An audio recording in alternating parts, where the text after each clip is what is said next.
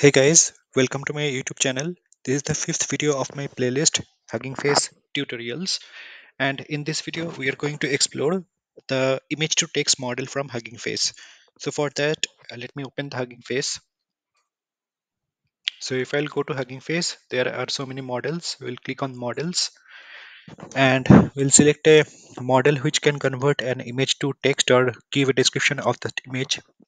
For that, we need to focus on computer vision, and here you can see like text to image and image to text. This is available, this model. So I'm going to select image to text, this model, and I will sort using most downloads. So here you can see like Microsoft model is available, Salesforce model is also available.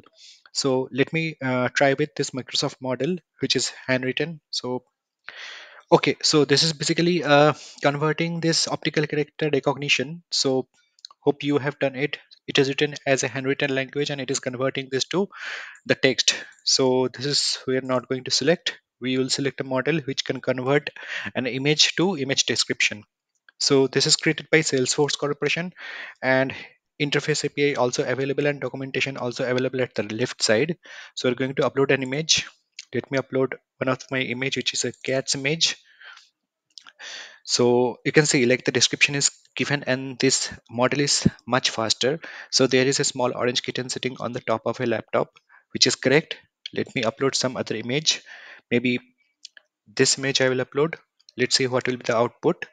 Azure logo on a blue background, which is perfectly correct. So we are going to use this model for our Streamlit application or chat application. For that, we need to build a Streamlit chat application which can upload the image, which has the upload functionality. So for that, I have to open my Visual Studio Code. Let me open the Visual Studio Code.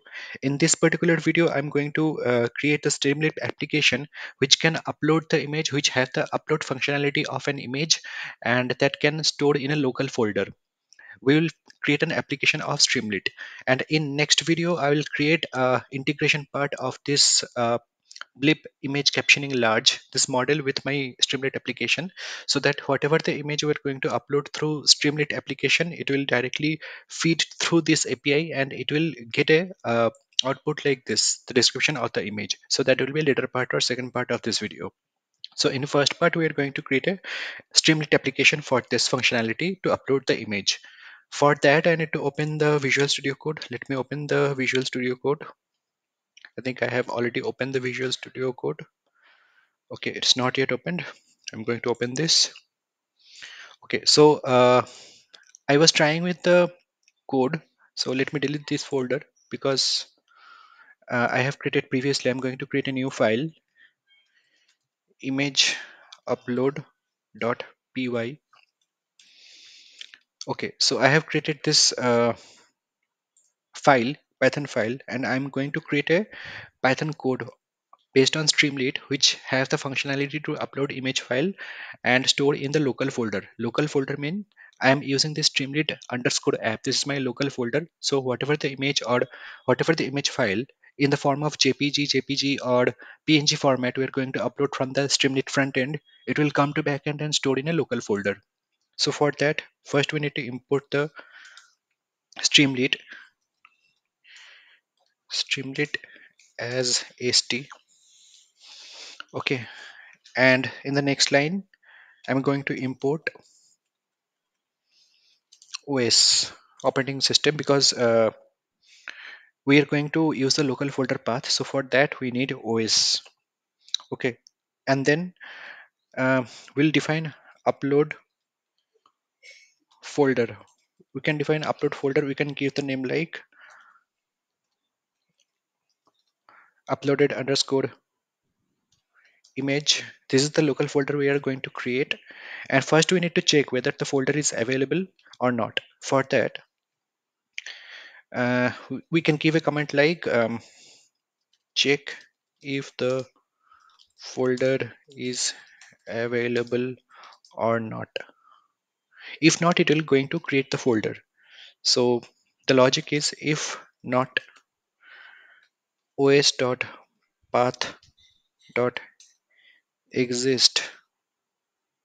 exists,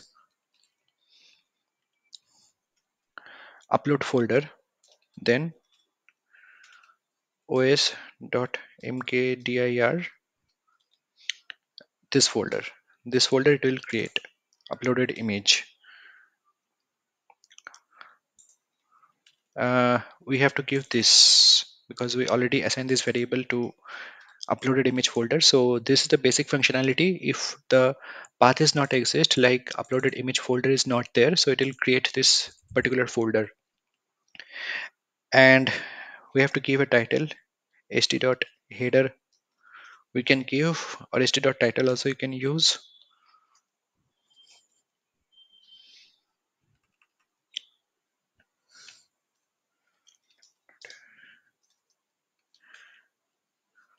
Upload image and get a description of it. Upload image and get a description of it. Okay, this will be my header. And then file uploader. So for file upload, st.file uploader is there. So those who don't know about st.file uploader, you simply go to Streamlit image upload. If you search on that, you'll get st.file uploader. So st.file uploader to upload the image or upload the file. Okay, whatever the file you have, any CSV file or any Excel file or any text file, whatever the file you have. So we'll use st.file uploader. Okay, copy this st.file uploader, or we can do one thing. We can give uploaded file, uploaded underscore file is equal to st.file uploader, and then we can give. So those things we no need to mention at all. We can do one thing. We can give choose an image and then this dots, and then we can mention the types. I think types is defined. Yeah. So type is equal to file type is equal to, under a list we need to define like JPG and then JPEG and then PNG. So those are the file types we're going to upload, and then we need to save the file. Okay, if uploaded file is not none, then we need to process this and we need to save the file. So for that, if uploaded file is not none, then we are going to upload this file to our local directory. So first we need to get the file name and save path.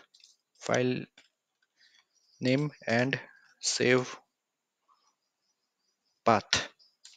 Okay, so file underscore name is equal to uploaded file dot name. Okay, so this is the way of getting the name or properties of the uploaded file. If I give dot and control space, so here you can see file name is there and it should have name as well. Yes, it should have name as well. So this is the file name, and saved path is equal to os.path.join. We are going to join this upload folder and file name, upload folder and file name. Okay, so we are getting the file name, saved path, both the things. And next is save the uploaded file to a specified path. So specified path means we're going to save the uploaded file to our local directory or local folder. So I'm giving a command for understanding: save the file to a local folder or local directory. Okay, so how to save this? Nothing but with open and we have to give saved path, and we have to give wb mod and as if and if dot write file name, or else you can give uploaded file and comma or else we can give uploaded file and we need to check like what are the things available, upload buffer or something, get buffer, it should have the get buffer, uploaded file and get buffer get buffer. So basically nothing but it is saving the file to the local directory, and we can give a success message. How we can give like this: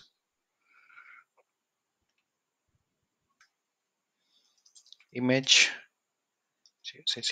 successfully uploaded to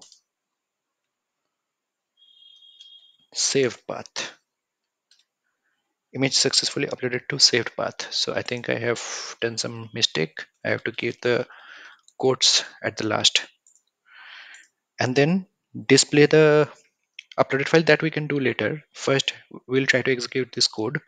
So basically what it will do is, upload folder we have named the upload folder uploaded image, and we are checking whether the folder is created or not. If not, it will create the new folder. This is the header, then uploaded file, this is the type. So this notation you can get from the Streamlit website. So this is the thing, we just define the type and st.file uploaded, that's it. And if uploaded file is not none, file name and file path we have taken, and with open we are just writing the file to our local directory and then a success message. Let's see our code is running or not. So for that I need to activate the environment. I have to open miniconda and I'll get conda activate venv app. Then I need to redirect to this folder which is Streamlit app and stream Streamlit run. This one is image upload.py, image upload.py. Yeah, let's try to run this. Okay, so you got this upload image and get a description of it. So this is the title we have provided, and this is the uploader portion. Okay, so I'm going to upload this. See, image successfully uploaded to, this is the spelling mistake I have to correct that. And this is the path, uploaded image and bootstrap logo vector.png. This is the name of that png file whatever I have uploaded. So I have to correct this. success successfully uploaded to saved path. Okay, so our functionality is working, and here you can see uploaded image, this folder is getting created. If I click this, here you can see the logo. So this is the logo of a bootstrap which is saved under this uploaded image folder. So if I'm going to upload something else like this, so see images1.png, and if you go there you can see like this image is saved under this uploaded image folder. Okay, and if you want to view the file uploaded, so for that you need to display that file. So for that you need to do st dot sorry st dot sorry image st dot image, and then uploaded file, and then caption also you can provide, which is uploaded image. You can give anything, it is not like I'm giving this, you have to give this. You can give any caption and use column width, use column width, I'm giving as true. Okay, so in this case we can view the uploaded file whatever we have uploaded in the Streamlit application itself. I'm going to delete this folder because this folder again going to create. I'm refreshing this page. Okay, now I'm going to upload the same file bootstrap. So now you can see like image successfully uploaded to this, and this is the file we have created. So you can expand that as well. So this functionality basically provided by the Streamlit Corporation, and uploaded image, this is the tag of the image, or we have provided a caption, right? So if you don't use caption, That will also be fine. And if you won't use this, let's see what will happen. So again, I'm going to upload some image. So see, there won't be any much problem. So if you don't want to use this, you can. If you want to use column width, that is also fine. So this portion we don't need to use. We will do one thing. We will directly feed this image path or saved path to our LLM model, whatever we have selecting from Hugging Face, and then it should give us the proper reply or proper description of the image. So for that, I will create a separate video. Till then, stay tuned and subscribe to my channel. Goodbye.